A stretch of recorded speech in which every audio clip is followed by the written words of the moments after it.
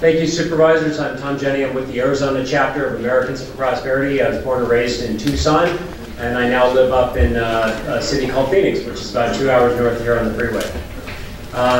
We are here to, we're a taxpayer watchdog organization, among other things, grassroots, and we're here to honor with a special award Supervisor Ally Miller.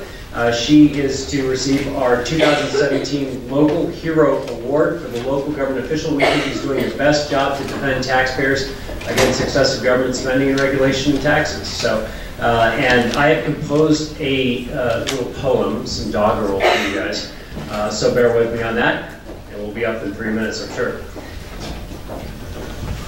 'Twould take too long for here to tally the things we laud in our dear Ally. Indulge me, please, and do not rue, as I do list a very few.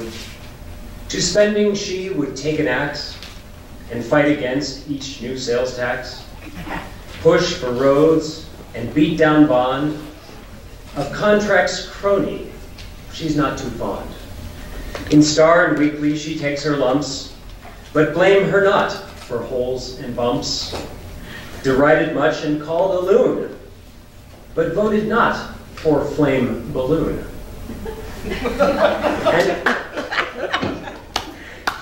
And how respond ye ruling three to this your buzzing, stinging bee?